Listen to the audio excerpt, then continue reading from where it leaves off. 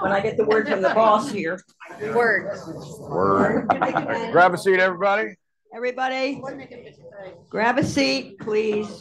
We want to have a lot of time with our district attorney. Good morning. I'm Betsy Gottbaum, Executive Director of Citizens Union, and I'm very, very pleased to have John Avalon, our wonderful board member, who is going to be the, what are you going to be, the moderator? Yes, I guess so. An interviewer, I don't know. Conversation partner. Conversation partner. What does that mean? And our district attorney, Alvin Bragg, he and I have become, I'd say, great colleagues. Yes. And I'm very, very pleased that he's here and you can ask questions from the floor. Yeah, he's a very brave man. He's going to take questions from you all. Anyway, I'm sorry to say that Randy couldn't be here, but I'm subbing for him, and there we go. All right, beautiful. Thank you, Betsy. Quick. Great to see you all here. District Attorney, thank you so much for being here. Monday, everything all right? Oh, that's right. You don't need that. That's right. Beauty of lavalier. Thank you so much for being here. This is, you are in such an important position at an important time, and Citizens Union is dedicated to the ideas that you're working on. I want to hit a lot of different topics and then get to questions. We're going to talk about, obviously, crime, quality of life, corruption, Trump prosecutions, but also some specific policy reforms that you're working on that our audience is interested in. And that's before we get to the questions. So, first of all, look, Mario Cuomo famously said, you campaign in poetry, you govern in prose. You came in, you made a lot of promises during the campaign, a day one memo that was, very controversial to some people, but a fulfillment of your campaign promises. I wonder what in the last 2 years you've learned on the job that's perhaps changed your perspective, things you might do differently, just lessons learned. So, well, happy to be here. Good to see everyone. I guess I'll answer in part with sort of why I'm so excited to be here. So, I'd spent 20 years as a government lawyer, as a prosecutor, as a lawyer in the Southern District of New York, in the Public Integrity Unit, in the New York State Attorney General's Office, in the Public Integrity Unit. So very happy to be here because these are the issues I've spent most of my career on. But I mentioned that in response to your question, because when I was transitioning into the office, I spent about 1,000 hours focusing on building the legal team. Mm-hmm. I don't know if anyone else did this in school where you study the subject well, and then you don't. For me, it's like, I need to spend more time on math. Didn't focus on kind of as much as I would like in retrospect on sort of the small P political stakeholders, communications. I think some of that's a product of, particularly in the sort of federal prosecution world, you have the Hatch Act. You're so involved, not engaged in that. The interaction between sort of representative democracy in this role and the independence of a prosecutor is something I still think about almost every day. But certainly early on, internally, I think I probably may have lawyered almost too much. That was what was comfortable to me, and didn't engage enough sort of externally. So we had the ideas, we had the blueprint. My prior management jobs, I've been chief deputy at the New York State Attorney General's office, so overseeing an office of 1,500. I'd done that, sure. But what I hadn't done was the part of sort of selling the ideas publicly, and I think also in particular, very early on, there's no body of work. So one, I've worked on sort of really thinking, and we've sort of deepened our staff, and we have expertise in that area, and I talk to folks, but really trying to explain what we do, and I think most importantly, contextualize it around public safety. We're going to give you one example. I know it's sort of a long answer, but we were just talking about this work with the Fortune Society. So we just launched a new program funding the Fortune Society to have someone who's kind of engaged formally, either incarcerated or engaged with the justice system in our arraignment parts. So when someone gets released, they can be asked, what do you need? Mm-hmm. If it's food, they'll take them food. Most importantly, if it's housing, they'll literally take them from the arraignment to Fortune Society's emergency housing.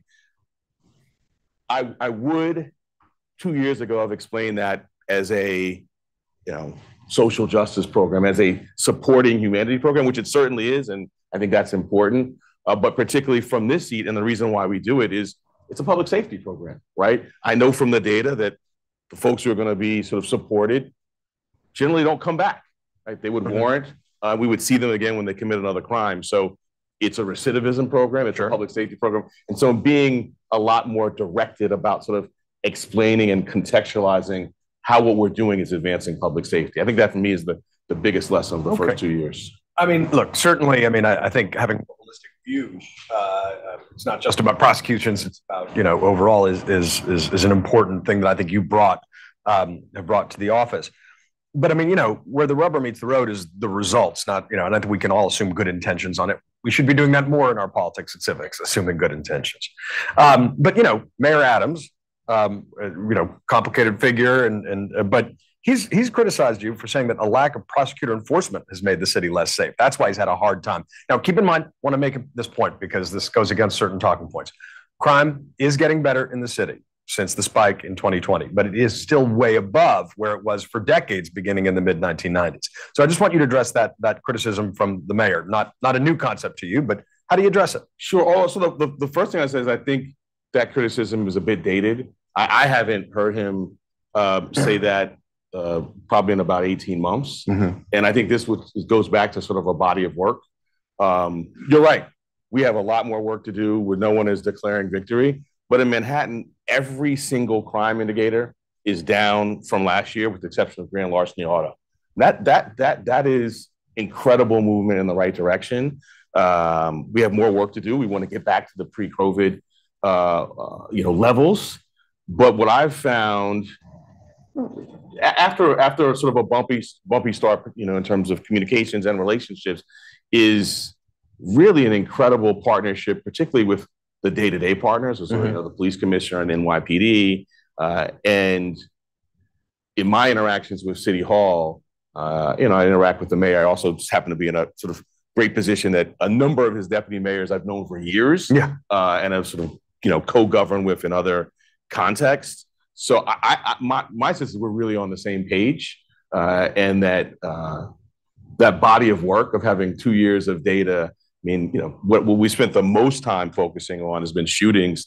Shootings are down in Manhattan this year, 22% year to date. And that's on top of 20% last year. Now, they're not down to 2018 levels yet. So we've got to work. And I can explain how I think we're getting there, and we're getting there sort of together with the NYPD, which, you know, by extension would be the mayor. Well, I mean, I think there are three levels of concern, right? Beyond the sort of perception level, which I don't think should be dismissed, but you need to back it with statistics, right? One, there's, you know, concern about discovery and people delaying, you know, that 60-day window. But I also looked at some court statistics, and there's a category called disposed of, right? Where basically there's a declination to prosecute. Felony assaults, 77% were disposed of. Gun arrests, 47% were disposed of. That's up from 26%. 65% of car thefts. That seems to be a prosecutorial decision, and there may be lots of reasons for it, but in those numbers, help me understand why those decisions seem to be made. So I think if you look at those citywide, we also are... Citywide, it's the same. I'm looking, those are solely Manhattan. Yeah, and I think our Manhattan numbers are, we tend to be, either because of resources, infrastructure, you know, be better in those numbers than the rest of the citywide averages. There's a mix of reasons. One is, you know, NYPD are not lawyers, and so sometimes things are getting written up and they just don't meet the elements, and that's just us doing our job. You mentioned something else, which is which maybe everyone may not know about, or it's a very informed room that may wonky but important. Very, very important. The discovery laws changed, so we spent a lot of time talking about the bail laws. The ones that have really had the impact on our practice in terms of sort of morale and sort of nuts and bolts is the disclosure rule. So we have to produce more evidence to the defense earlier, which on balance is a really, really good principled thing. What the statute, and this I think goes directly to your point, we think has wrong, and we've been telling Albany this, is the relief. So what do I mean? In the year before I took office, so just create a little distance, so I'm not talking about myself, 1,800 misdemeanor cases were dismissed in Manhattan, not on the merits, but because they timed out. the prosecution. Is that the defense attorney gaming the system in many cases? It is, and I'm fair. I think it's zealous advocacy. They're doing their job, right? That's what they're supposed to do. That's their function, right? They can get a case dismissed. You know, they're not charged with public safety like we are, right? And so some of it is aggressive litigation. Some of it is, I respectfully submit, a kind of narrow interpretation of the statute. I mean, we're in court arguing to the judges. But let me just give you a couple of examples, which I think kind of, and maybe I'll enlist some support and folks kind of helping us in Albany. We had a domestic abuse case where, you know, I won't go into the facts, but, you know, significant facts where as we do in almost every case with a survivor, we have a phenomenal team of clinicians, social workers, advocates, you know, provided scaffolding and support with our team, but then referred the person to outside counseling, which included sort of a car trip to the counseling. We disclose that because that's a benefit to a witness. We're required to. We disclose that in a timely manner. What we did not do, and this was then litigated, was like the underlying receipt for the cab service, we did not produce within that window. The judge dismissed the case, and that's not. I don't think that's justice. So you think in that case that's just not, but that's happening every day. That's how you get to that 1,800 number of dismissal. And we put together a rather broad coalition last year in Albany to try to get some measure of proportionality. Well, I want to get to that, you know, because sometimes you got to reform reforms. I mean, again, good intentions. Bail reform had a lot of good intentions, but, you know, sometimes you got to reform criminal justice reforms. But I just want to 77% felony assaults being disposed of. Does that seem? I mean, do you want to bring that down, or does that seem like, well, that's just the way it goes? Because it looks like, you know, from a street crime level, that's saying that, you know, there's a 2/3, you got 3/4 chance that you're going to walk. Yeah, look, what I would say is if those actually happened and they're provable, that, you know, felony assault's important. What I know from the numbers is a number of those, and I don't have the breakdown specifically, but we could get it to you. Sure. Of a number of those come in as a felony assault, but they're not actually felony assaults. They're misdemeanor assaults. A number of them come as a felony assault, and then you go to call the victim, and the victim says, I don't want to go forward because I wasn't injured that much, or whatever the may be. I don't want the hassle of it. And so those are not, I mean, I think to read those as where we or my colleagues in the other 4 boroughs are making decisions on those is not, I mean, so much goes into and I should say their numbers are much worse in the Bronx and Brooklyn in particular. What about shoplifting? Just because that's an indicator that people see where it seems like it's been effectively decriminalized, and that, you know, feels like disorder to people. I think understandably. Are you concerned about that, where it seems like it's not being prosecuted?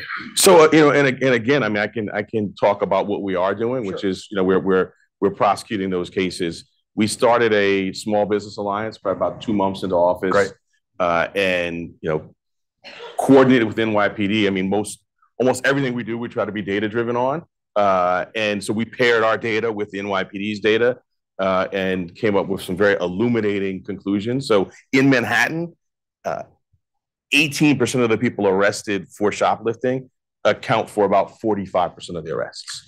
Say that again. That's a really important stat. 18% of those arrested account for about 45%. So not rocket science. What do?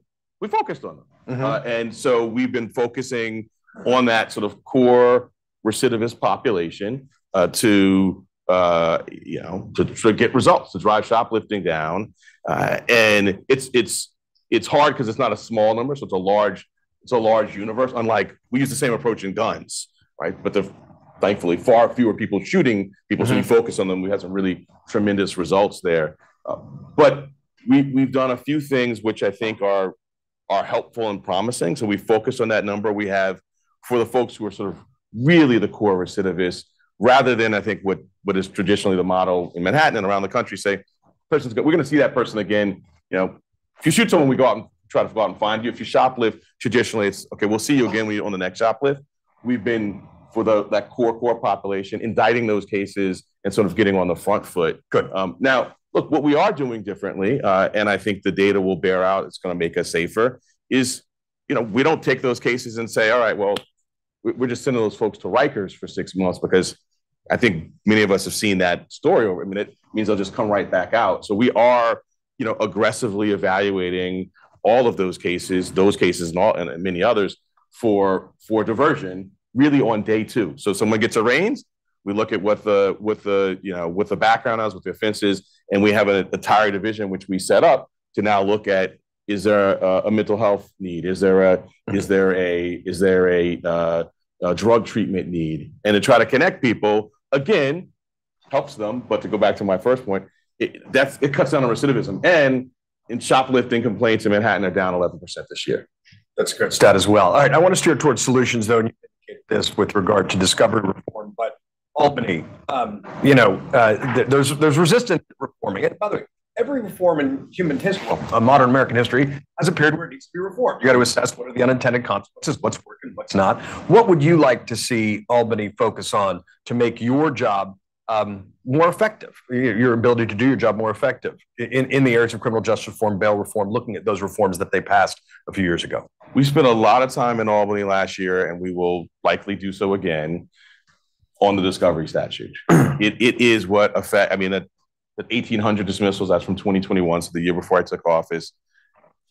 Some of those cases maybe shouldn't have been brought. Some of those cases maybe on the merits may fall into it didn't meet the elements, but we should be affirmatively making that decision as opposed to them dying on the vine. And then we do. I mean, I gave that one example. We have so many others. We had another very serious case where we belatedly found a photo, and then the photo was inculpatory. It was, again, another assault, I think another domestic violence assault. And we said, Judge, we did our job.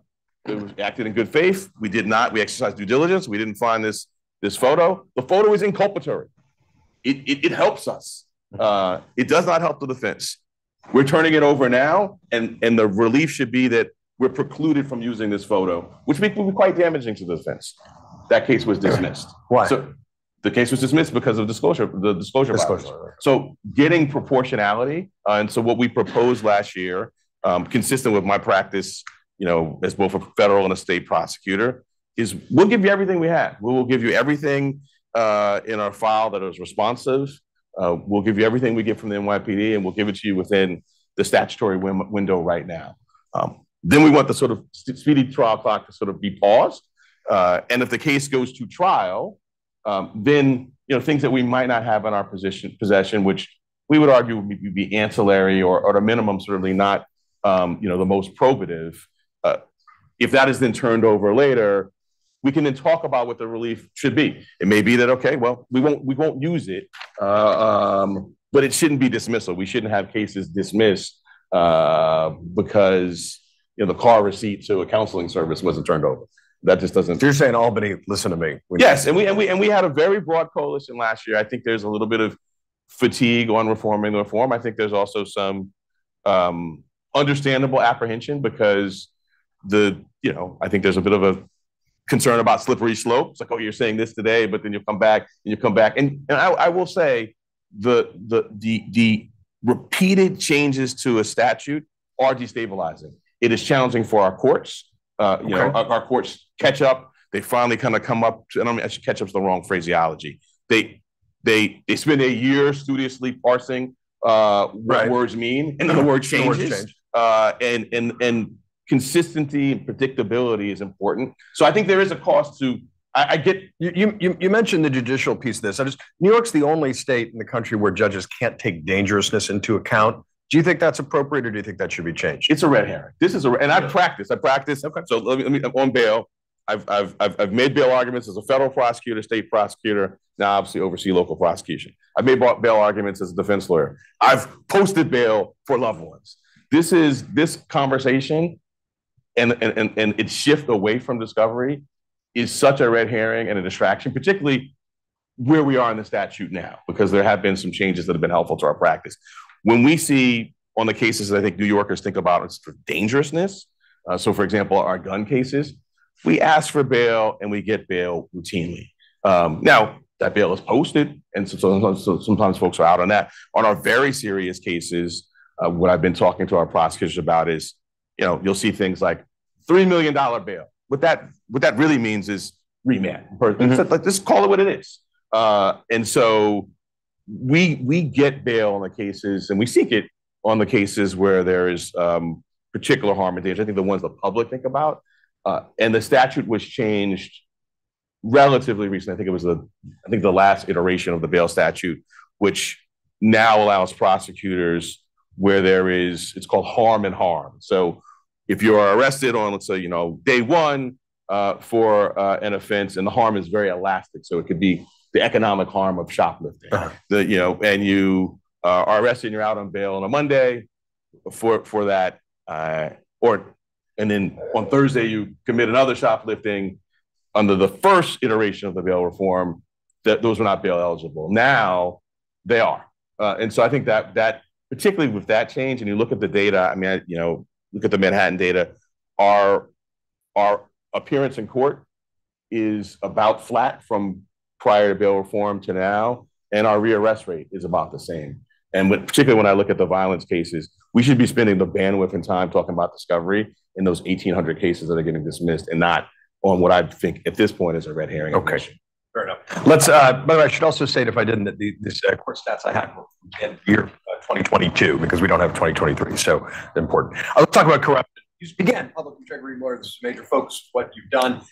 Just to recap very briefly, I mean, you've had prosecutions against Eric Ulrich, the commissioner of buildings. You seeded looking to straw donors into the mayor's campaign. Different case, but one that seems to be echoed on the federal level, which has led infamously to the seizure of the mayor's electronic devices by the FBI. What should New Yorkers take away when they see their mayor and his administration under investigation, seemingly on so many fronts? So I'm not going to presume to tell New Yorkers what they should think. We've got to, we have we're opinionated enough, but you are the top legal figure in the city, Manhattan. Anyway.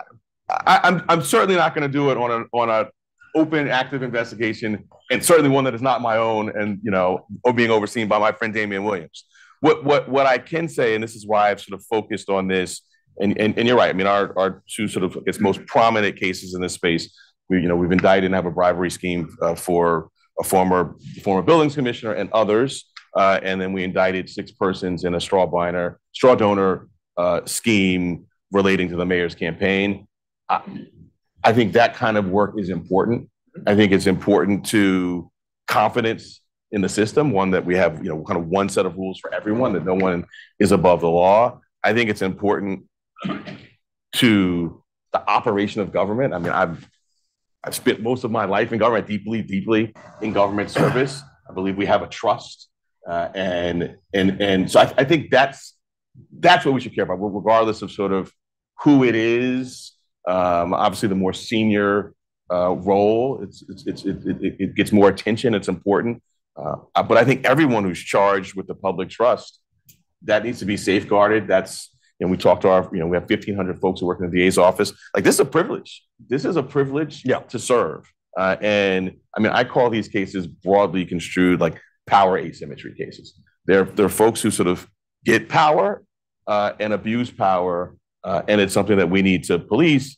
And I would just underscore, because I think there's in all of these cases, a sense of to seize on to whoever it may be, whether it's, a mayor, a former president, to sort of get a lot. This is something we do every single day in the DA's office. And for me, this goes back to my first day as a prosecutor in the public integrity. And so I prosecuted, an FBI agent, a mayor and a deputy mayor, a council member, the former majority leader of the state Senate, a sitting district attorney. I mean, this is what we do. We hold folks accountable when they break the law. Which is an absolutely appropriate thing to do. And obviously there are twin priorities here: equal justice under law and proven guilty. You just rattled off a bunch of cases, just less people think it's about this administration. I think even with the Supreme Court raising the standards for prosecution of corruption around the former Virginia governor, I think there's a sense that there seems to be a lot in our city and state. And let's just, first of all, are there any others you're aware of? Any other investigations folks should? I'm going to pause on, because I think it's a very important point and doesn't fully apply to local prosecutors. So when I first started as a lawyer, before I was a prosecutor, the Skilling decision came out, the Enron decision.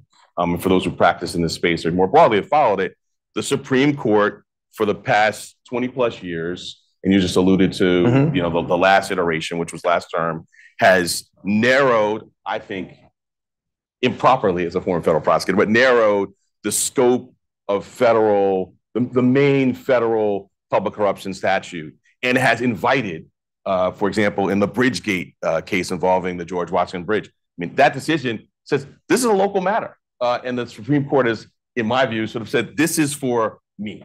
This is for. So when I've talked to our office, and I say I've done this work and sort of really brought it into the office of focus, it is against the backdrop of the legal landscape. The tools at the federal level are not what they were, and we are trying to police that space. And I think it's important to do so. So, but in terms of support for you, I mean, what steps should New York City or state be taking to combat corruption more systemically? That's an exceptional question, and I take that to be sort of a beyond enforcement, sort of a policy sense. Yes. Look, I think that our campaign finance case that we brought, I think that our statute is great. I think some in this room probably advocated for it, maybe everyone in this room. I think more resources in the enforcement side would be very helpful.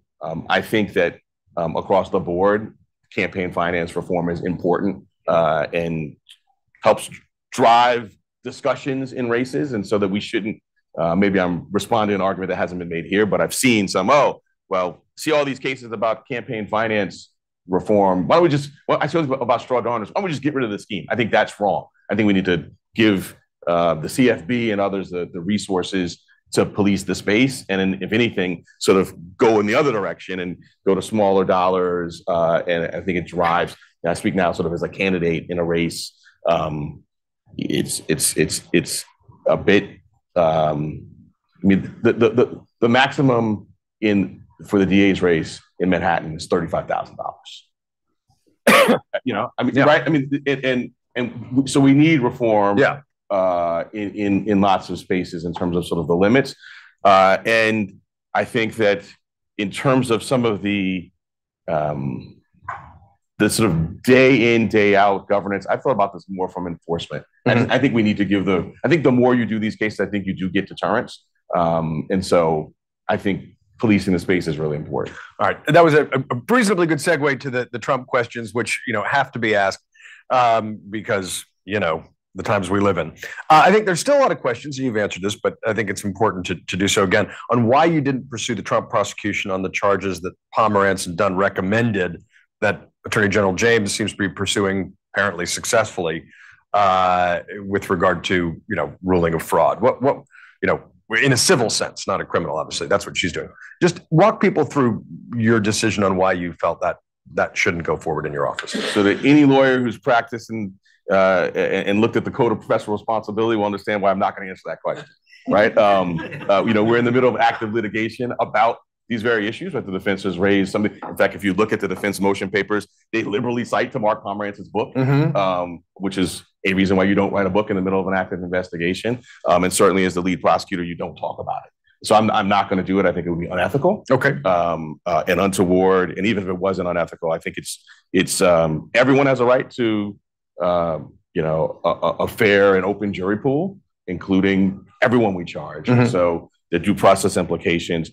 What I can say, and I guess I will fall back on my record a little bit, is, which I think, and I will, perhaps this is immodest, those cases I talked about, I don't know of any other prosecutor who can talk about that many prominent public corruption cases, who's had an omnibus career. There may be someone in DC who spent the last 50 years on public corruption. So I think my track record for bringing hard cases when they're ready, and actually having, and that this is not, I don't suggest this is a predictor because one shouldn't do that, but also having a lot of success in those cases. And so, my approach over 20 years has been to surround myself, and we brought in a phenomenal team, and I will say also consulted with career prosecutors who've been doing this. And so the decision wasn't a Bragg decision. Obviously, I'm the final decision maker, and made a decision to, charge the case we charged, and we're going to try that case in March. Well, and you're moving forward the case you did charge. By the way, I mean, I for what it's worth, I do think that the hush money payments can be fairly construed as election interference. I mean, in terms of their outcome. And so I understand why you pursued that. Now, this is scheduled in March directly opposite, the federal investigation into January 6th. There's some question whether the judge might punt, which could bring it closer to the election or even after the election. What's your posture on that? We stand at the ready. We're officers of the court. We told the judge when he asked for scheduling that initially we were ready in January, we were ready in February, we were in March, we were in April. I don't think he's going to do this, but we'd be ready tomorrow. And so that's our job. So you're not worried if it gets pushed out, so it doesn't course. I worry about things which I have control over. Fair. Very stoic of you. I appreciate that. And our role, all right? Our role, and maybe I don't mean intend this to be sort of coy, but I think this is our role, right? Our role is to be ready. We built the case. We're ready to try the case. This is, in some ways, unprecedented. There's many cases, but it's not novel. We, certainly have been in matters where we have to talk to other jurisdictions, have conflicting trial dates. Ultimately, it'll be up to the judge. We've given the judge, our assurance that we're available and ready, and also that we're, we've indicated we're not going to sort of sit on ceremony, right? We will go when we're ready. There's a trial date. We can't have two trials at the same time, right? And if they go forward, there may be a conflict. I think the judge is judiciously waiting to see when we get closer, sort of where we are. And our task is to, we've got our pretrial motions that have been submitted. Those will be argued in early next year. And so we're presenting a picture. We're ready to go. Okay. March 25th. Unless we're told otherwise, we'll be there. I've got two more questions, actually a lot more. I've got two more questions, then I want to get to the questions in the room. One is on hate crimes. You've been pushing for reform to the hate crime legislation, obviously, especially in the wake of the October 7th attack in Israel. We have seen a real spike in hate crimes, but not only since then. It's been a problem over the last few years. Explain to people what reforms you feel need to be made in Albany to the hate crime statute.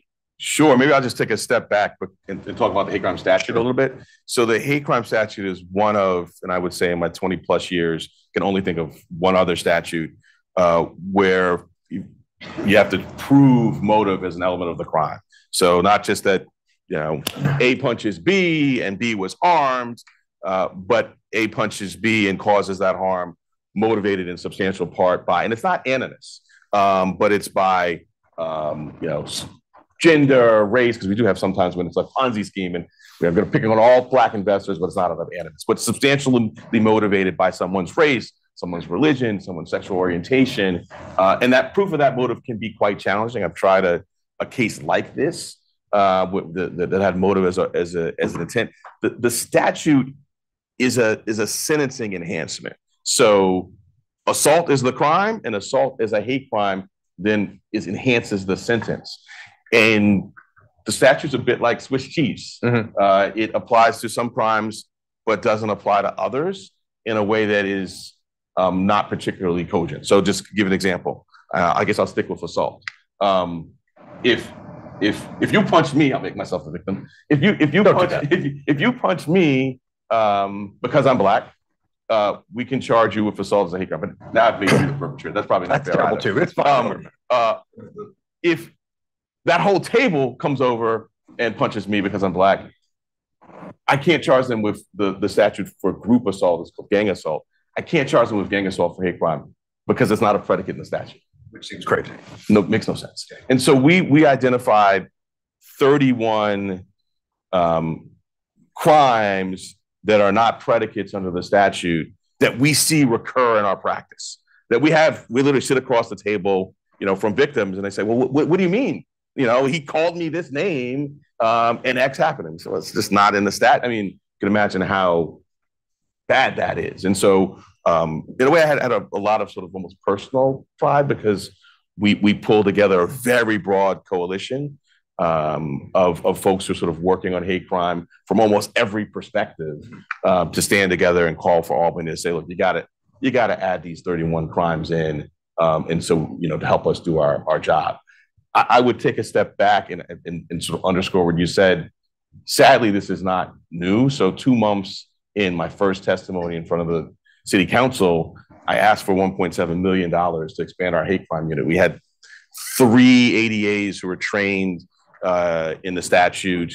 I had members of the AAPI community, which at that point was the lead on our docket in terms of numbers, saying, you literally don't speak Cantonese or Mandarin, like you don't speak our language. How can we trust you? How can we tell us? So we expanded our capacity, trained. We now have 25 or so ADAs trained in the statute.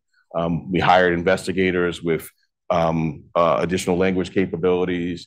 We brought in some outreach folks. It's a very underreported crime. So even though that we see the uptick, that number is low. It's much like, I would say, sexual assault. It's an area where you really have to continue to work. It doesn't reflect what's going on. So we've sort of prepared and built the unit to be ready. We obviously didn't know this one would be here. And as they are tremendously great. I mean, they are tragically busy at this moment. I've got questions that have been submitted in advance. I want to get to the room, but one final question. Before your predecessor, Cy Vance, we had two DAs who served for over 30 years, Hogan and Morgenthau. Extraordinary, towering figures, but I mean, it's like almost 70 years between them if you add it all up. Do you think there should be term limits for district attorneys? Well, I can tell you this. I'm not going to be in the seat for 30 years. So there'll be a non-statutory term limit, which I will not specify today. I think that, and I'll go back to sort of the tension, and I think there is tension when you look at the federal model with appointed U.S. attorneys there between representative democracy and accountability, which I think is great. Like we're doing more outreach and out in communities and learning from people and talking to them about what we're doing more than I think the office has ever done, and I think that's important. But this is a role that's got to be independent, and so I do think that longevity. I mean, Mr. Morgenthau, I get all these, one of the perks of this job, I get all these great stories about Mr. Morgenthau. And I think that the longevity helped. The longevity helped. So I do think as a general matter, term limits are very good. I don't know, I haven't given thought because I know I'm not going to do 30 years as to what the right number is. But I do think when we think about this role, and now I will talk more broadly just about, and it's across the political spectrum. I think we're not holding this role sort of as sacrosanct as it should be. And we really, really, I mean, fundamental to the rule of law and our representative democracy is the independence of prosecutors. And so, yes, it's fair for people to ask me, why you didn't bring this case then, and we'll answer responsibly all the questions, because I'm not saying we should be set aside and not responsive. But we can't be. It is not. The sort of, we shouldn't be the city council member. We should be out there, but we should not be. What I tell my folks is to be mindful of the world. You can live in it. But at the end of the day, you follow the facts, as Mr. Morgenthau would say, without fear or favor. That's the job. And I think some ways of insulation are really, really important. Follow the facts without fear or favor. Always a good principle. All right, let's take some questions from folks in the audience. Beginning with some board members. Yes, sir. Wait. Tony Smith there. Got a microphone. Wait. So folks can hear you at home. I was interested that Rikers came up just once. And I can't imagine a more complicated situation. I don't even know under whose jurisdiction Rikers Island itself comes. It could be 3 or 4 district attorneys. But the issue, it seems to me, we know a lot. We know that the 3rd year after release is a dangerous recidivist point. I'm not sure that anything happens in terms of notifications, but I just wondered, do you have any relationship horizontally with the Department of Correction? I can't imagine an agency that needs more outside attention and positive support, but I don't know if you have a role in that. So I can answer the first piece very easily. Bronx County, so the Bronx District Attorney's Office has jurisdiction over enforcement of things like sort of an assault happens at Rikers. It's within the Bronx District Attorney's jurisdiction. It's weird. And the second piece, our relationship. So yes, I mean, I'm talking to, we have a deputy mayor for public safety, Phil Banks. Obviously, there's some questions about the specific leadership of DOC at the moment, but I've been in touch with Commissioner Molina. I was at Rikers 2 weeks ago because I think it's important for prosecutors to know where we are sending people. We've incorporated that into our training. For our sort of new lawyers, we had the oversight, the BOC, come into a training. So these are and two, I would say, because I think they have a really, really unique perspective on what happens on the island. On the panel was the head of the BOC and then 2 former doctors. And it was really, I think, important for our ADAs. So we have an ongoing dialogue. I've got deep concern about, sending people to Rikers Island. And my, prior life at the AG's office, I sued Nassau County's provider of medical care in their county facility. So this is something I spent a lot of time thinking about. I will maybe broaden the question a little bit. The number one issue I think we face in the criminal justice system is mental health. The number of people in Rikers suffer from mental health is tremendously high. And this spans the spectrum. We have train push cases that we're prosecuting. There's certainly sort of mental health issues there. We have, obviously, the overwhelming number of people with mental health aren't committing violent crimes. But and I call it sort of the third lane. It's sort of our need.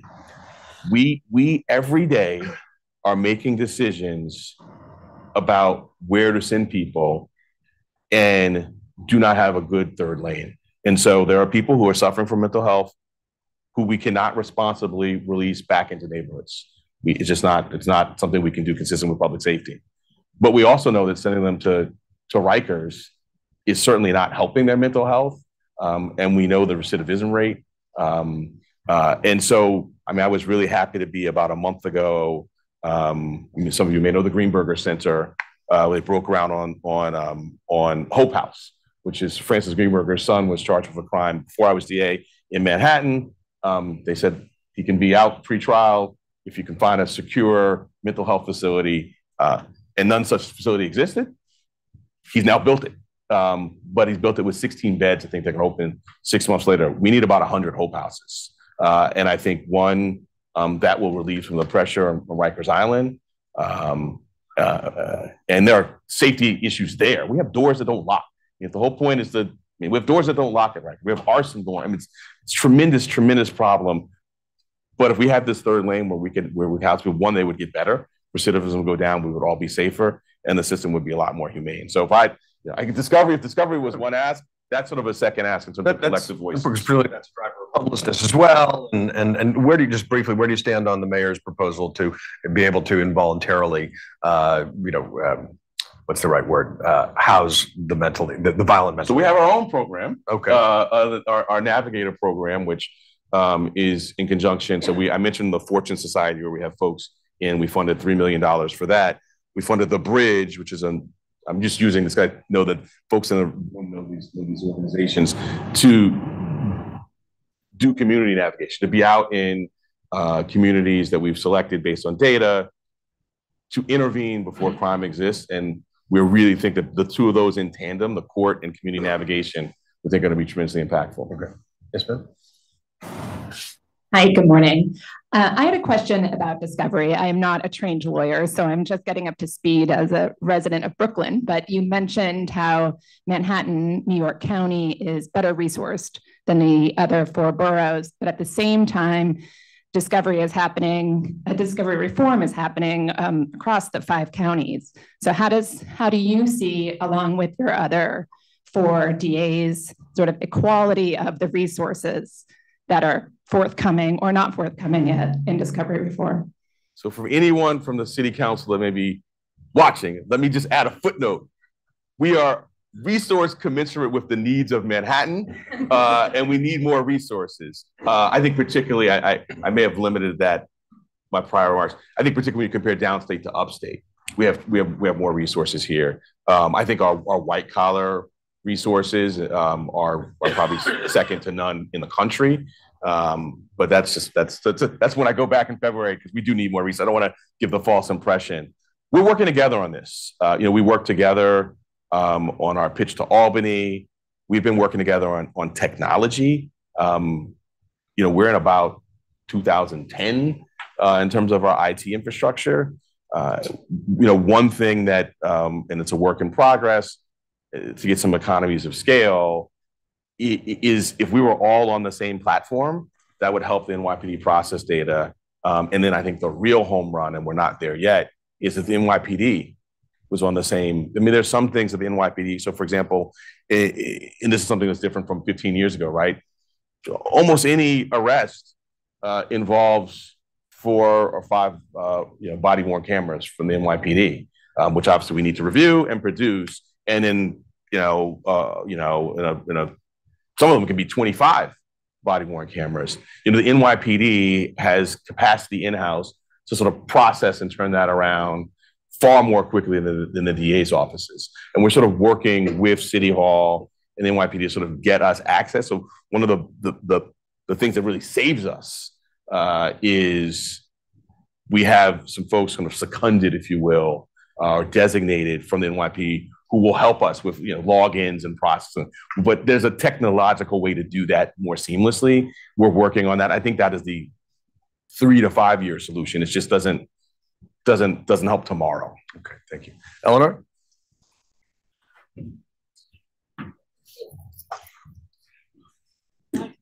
I wondered if we could go back to Rikers for just a minute and talk about, I wasn't clear what you thought about the possibility of a federal monitor, and also whether or not the plan to close Rikers is still on board, whether you see any possibility for that. I mean, we've been looking at the numbers of people who died I think it's 14 this year and 16 last year.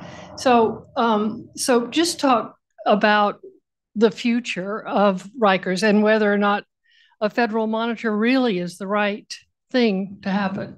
So I think so.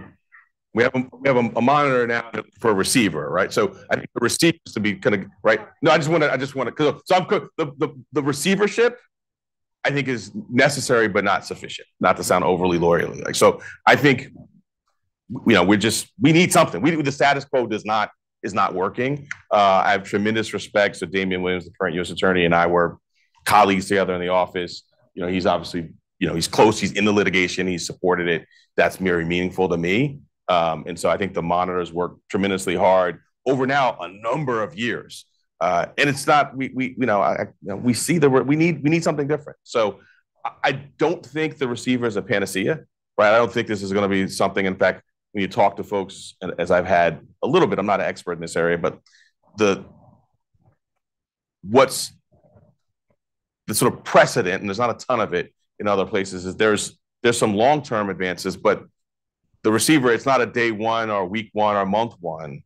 So I think we're in a very acute place and we need that, but that we should not be thinking that even 4 months later, we've sort of solved it. I think this is a long issue. And I know that's not satisfying. That doesn't make me, feel good. But I do think it's a reality. So I think that's the next phase. I think the briefing schedule goes out to about March. And I obviously don't presume to know what Judge Swain will do. But in my view, as a non-litigant in that matter, but as someone who sends people to Rikers, I think we got to do something different. And the receiver is the thing on the table. But we also have to think about what else we can do. And so I would go back to this last. I mean, I don't think we should just do one thing. I think let's look at the receiver for the conditions there. Let's build more hope houses. Let's do what we're doing, on the front end with Fortune, so we have less recidivism, so we don't have as many people going to Rikers in the first place. And we've had a couple other initiatives that I'm happy to talk about that are, we look at in Manhattan. I think this is true in other boroughs. The biggest driver historically, but certainly now, because our census of who's going is down, is length of stay. And so I think there are other operational things. We've been talking to the courts. So trying more cases. There are folks in Rikers who have just been there for more than a year waiting for a trial. And they either need to be convicted and go upstate or be released. And that's kind of thing doesn't hit the front page, but that's just an operational, and that's so many parts. That's DOC getting the person to the trial on time. It's having enough judges. We need more judges in New York County. And so I feel like I didn't come with like a wish list to ask for things, but this is something else we can use to help us as you know, right? Like we need more judges. We need sort of an all of the above approach on Rikers. We care about solutions. So we got to run time for two more questions. One I'd gotten emailed from Alan Rothstein, longtime member of the board, who asked you about the asset forfeiture fund. So this is something that basically, I guess your predecessor, hundreds of millions of dollars can be souped up into this. What are you doing with it? Should that process be reformed? Sometimes it's characterized as a slush fund. That seems pejorative, but it's a lot of money.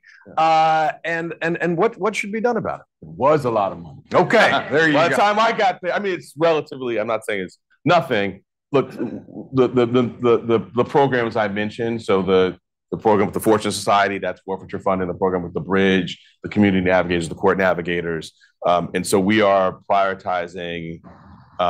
Prevention, particularly sort of mental health prevention. With those funding, we're also using some of that funding for reentry, and we also funded the last 2 years. We haven't talked much about gun violence, which I do think is the sort of number one issue facing Manhattan in terms of public safety. So we've given grants the last 2 years to groups that work directly with youth affected by gun violence. So that's how we're using the money. The law changed. The prior governor changed the law so that we no longer get the forfeiture. So that the law is great. You're putting it back into this community. All right. Yes, sir. Question. Elon. Thank you for being here, Elon Mizell of the Emery Shelley firm. And I've spent about 25 years, among other things, bringing civil rights cases against police officers for violating the Constitution. And my question for you is, do you feel that a district attorney's office is the appropriate vehicle to bring criminal cases against police officers who break the law? Or given the relationships between DAs and the NYPD, are we better off with an independent prosecutor to prosecute those cases? I know your firm well. We could have this conversation for an hour. I'll try to give the 2-minute version. So when I was at the Attorney General's office, I was the inaugural chief of a unit that was charged with investigating and prosecuting civilian deaths of unarmed persons caused by police officers. We advocated for that, that the role in those cases should go to the Attorney General. Thought it was important that it be an elected, someone is accountable to the people, going back to the representative democracy point, but that it not be the prosecutor who has the day in, day out relationship with the one law enforcement agency, either for actual bias or more likely the perception. I think that's important. People ask me, well, now you're DA, do you want to change that and do that? No, I believe firmly in that principle. The Attorney General is doing those cases. I think that the cases that don't involve death are fundamentally different. One, those are the most important cases in the system. And I think it makes sense to move those to another prosecutor. The logistical issues, in a case that doesn't involve death, there's someone who's alive. Oftentimes, there is more than one investigation going on, right? So there could be an investigation of someone gets, arrested and harmed in the context of that arrest after they have robbed the store. Well, the robbery of the store will still be prosecuted. Even if it's valid that there's a claim for the excessive force, it doesn't vitiate or undo the initial criminal conduct. Those logistical issues, I think, are really hard to navigate between two offices. And I will say, I think we developed a really great model. I've spent, I would say, side by side with the public corruption. I view these cases public corruption, power asymmetry cases. I mentioned I prosecuted an FBI agent. I prosecuted a sitting district attorney while I was a prosecutor at the AG's office in that very unit. I represented, Eric Garner's mother in a case against the city. So this is stuff that I feel very, very strongly about. And I think I have expertise in. So I have the unit report directly to me. And so it's cabined off from the other office, both in terms of actual influence. They're not doing a case with an officer one day and then potentially investigating that officer the next day. And then they're also cabined off, I think, atmospherically, right? Like they are doing their own thing, back to sort of almost independence within independence. And I think so far, You know, we're in touch with, I don't know if we've been in touch with anyone at your firm recently, but we're in touch with a lot of advocates in this space, and have gotten some, you know, I think people think the model is working. You know, we charged the former head of Mayor de Blasio's security detail for tampering. You know, we've charged, we've been very active in the space. We charged, I think, more certainly than the office historically has. So I was going to run down them, but that's probably not